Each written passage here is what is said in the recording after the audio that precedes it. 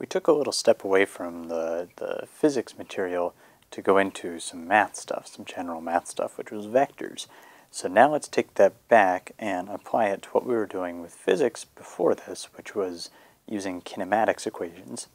The kinematics equations are actually vector equations, and so I've rewritten one of the kinematics equations here.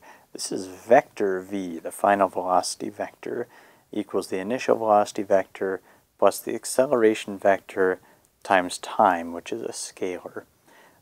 So what we're really doing here is a vector addition problem, v naught plus the product of these two. Now keep in mind here, when we multiply a vector quantity by a scalar quantity, that'll change the magnitude but not the direction of this vector. So maybe we have an acceleration of 9.8 meters per second squared downward, and we multiply it by 2 seconds.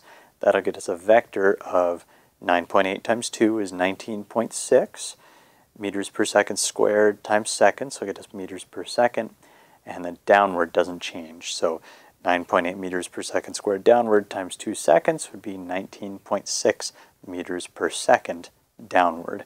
And then we're adding that vector to whatever our initial velocity vector was. So let's try one of these, and then we'll look at a method where we can actually split these up and look at x direction stuff and y direction stuff separately, which is going to be convenient in a lot of these problems. So let's consider a kinematics problem. This one, we're going to have more than one dimension at work, which is something that a little review of vectors or study of vectors is going to allow for. So we have a starting velocity that's to the right, but an acceleration that's downward. So there's our two dimensions. We've got left, right, and we've got up, down in here. We want to do a problem to figure out what the velocity of this thing is going to be, we'll say 1 second after this initial moment. And we have an acceleration given, so we know how the velocity is going to change and in which direction it's going to change. But let's see how this works out in the vector addition stuff. So when I write this out for the kinematics equation with vectors, you'll see that I have 3 vectors in there, and then time is our one scalar. So my next line, I'm going to fill in what I can here. I have final velocity is what I'm looking for. 20 meters per second is initial velocity, and I'm going to put that's to the right.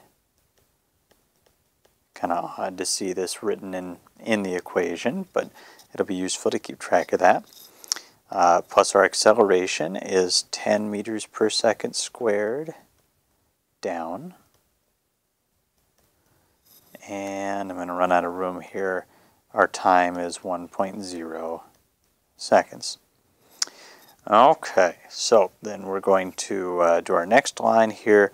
I'll go ahead and take care of that scalar times the 1 second times the 10 meters per second. So the 20 meters per second, that's not going to change at all. 20 meters per second to the right, and then plus, and 10 meters per second squared downward times 1 second, that's just going to be 10 meters per second downward.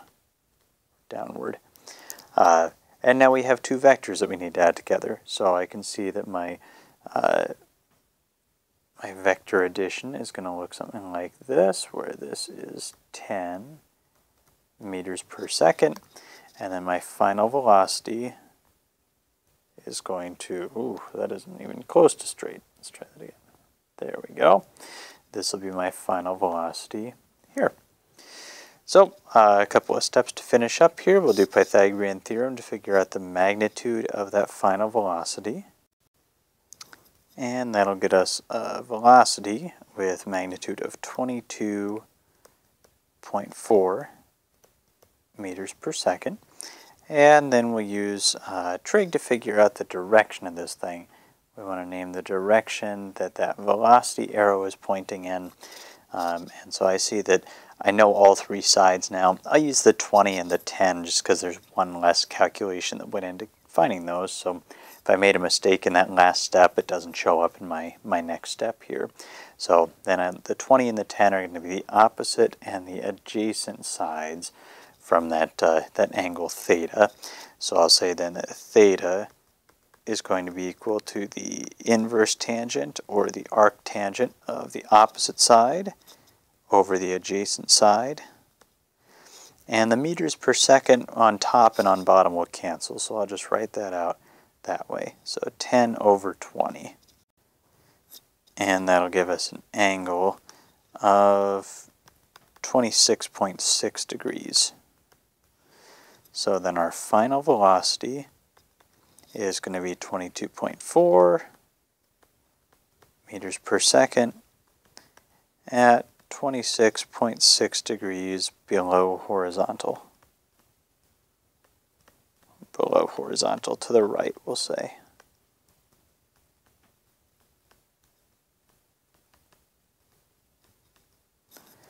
Okay, now in doing this you might notice that we really haven't changed the horizontal piece of this. So having that acceleration on this one, having that up and down, does not change the left-right component of our overall vector. Our final velocity still has a horizontal component of 20 meters per second. It's just changed its vertical component. It was 0 for the v0 state, but now we have a 10 meter per second downward component to that final velocity. And so when we solve these projectile problems or two-dimensional motion problems, we're actually going to separate these things into what happens in the x direction and what happens in the y direction, and we'll actually keep track of those things separately from one another and do calculations separate for x and y, keep all of that information separate all through these calculations, and then only combine when we need to. So we don't end up having to do the full vector addition process very often in these. Oftentimes we will have to, say, resolve a vector into its components to begin a problem, but typically a whole vector addition problem won't be necessary on these. So we'll look into that other method in the next video in this playlist.